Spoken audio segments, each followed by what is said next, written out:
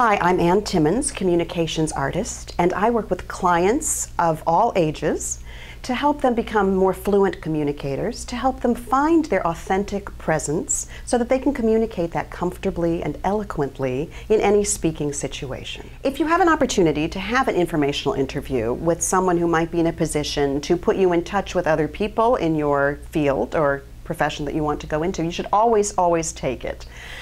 Look at it again as getting to know someone, maybe a professional business relationship that you hadn't thought about before. Don't say, oh, this person isn't in my line of work, for example, he won't be able to help me, or she doesn't know what I'm talking about.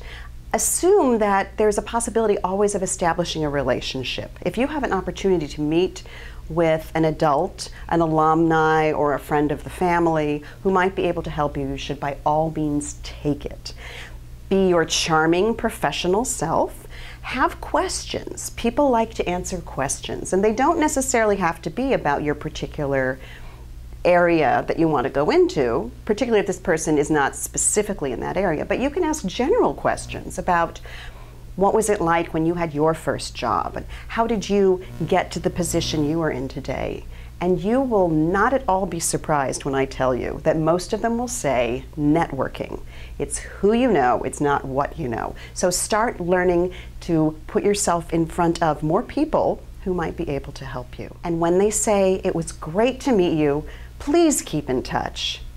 Do it. Do it. Write a letter, make that phone call.